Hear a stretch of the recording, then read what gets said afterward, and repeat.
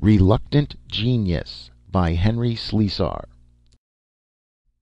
It is said that Life crawled up from the slime of the sea bottoms and became man because of inherent greatness bred into him before the dawn of time. But perhaps this urge was not as formless as we think.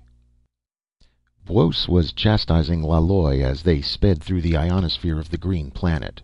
But like the airy creature she was, Laloi ignored the criticism and rippled zephyr-like through a clump of daffodils when they completed their descent. So pretty, she sighed. She flung her incorporeal substance around each flower, absorbing their unified beauty of scent, sight, and feel. Buos shrilled himself into a column of wind and expressed his displeasure at her attitude. "Stupid, silly, shallow thing," he said. "If the others only knew how you behaved." "And you'll be glad to tell them, of course," she said, extending her fingers of air into the roots of the wind-bent grass. She rolled across the hill ecstatically, and Buos followed in grumbling billows of energy. "I don't carry tales," he replied, somewhat mortified. "But we're here as observers, and you insist upon making this world a plaything." "I love it," she said happily. "It's so warm and green." Buos whipped in front of her angrily. "This is an assignment," he snapped, his emotion crackling the air about him. "We have a purpose here." "Purpose," she groaned, settling over a patch of crowded clover. "How many centuries will this assignment last?" "This world is young," said Buos. "It will take time." "But how long?" she asked mournfully. "Our world will be shriveled and dead before these people have the knowledge to rescue us. Why can't we spend our lives here?" "And leave the others behind?" said Buos stiffly. "Selfish being," he said sadly.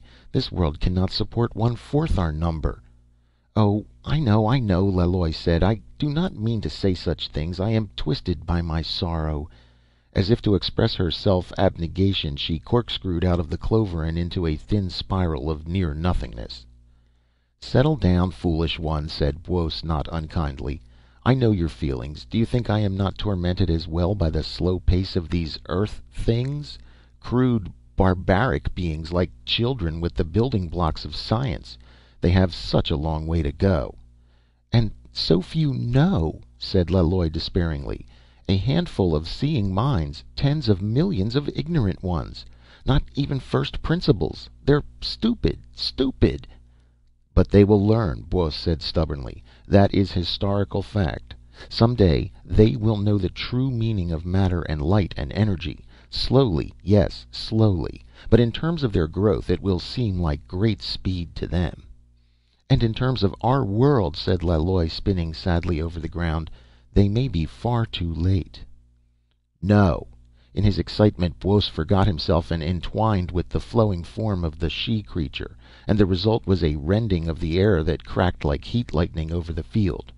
"No," he repeated again. "They must not be too late. They must learn. They must build from the very ground, and then they must fly, and then their eyes must be lifted to the stars, and desire must extend them to all the universe." "It seems so hopeless." "It cannot be. Our destiny is not extinction. They must come to us in fleets of silver and replant our soil and send towers of green shooting into our sky, breathing out air." "Yes, yes," Laloi cried pitifully. "It will be that way, Buos. It will be that way. That man creature, we will begin with him." Buos floated earthward disconsolately. "He is a dreamer," he said cheerlessly. "His mind is good. He thinks of tomorrow. He is one of the knowing ones. But he cannot be moved, Laloi. His thoughts may fester and die in the prison of his brain." "No, they will not. We have watched him. He understands much. He will help us." "I have seen his like before," said Buos helplessly. "He thinks and he works, and his conclusions will die stillborn for lack of a moving force." "Then let us provide it, Buos. Let us move him."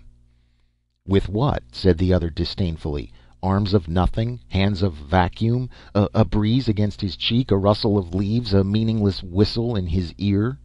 "Let us try. Let us try. This empty watchfulness is destroying us. Let us move him, Buos. Come." Faster than the sky-sweeping clouds they flew over the gently swelling hills, over the yearning branches of the trees, over the calm blue waters of the lakes. Swifter than the flight of birds they came, searching for a thinking mind. They found him at last.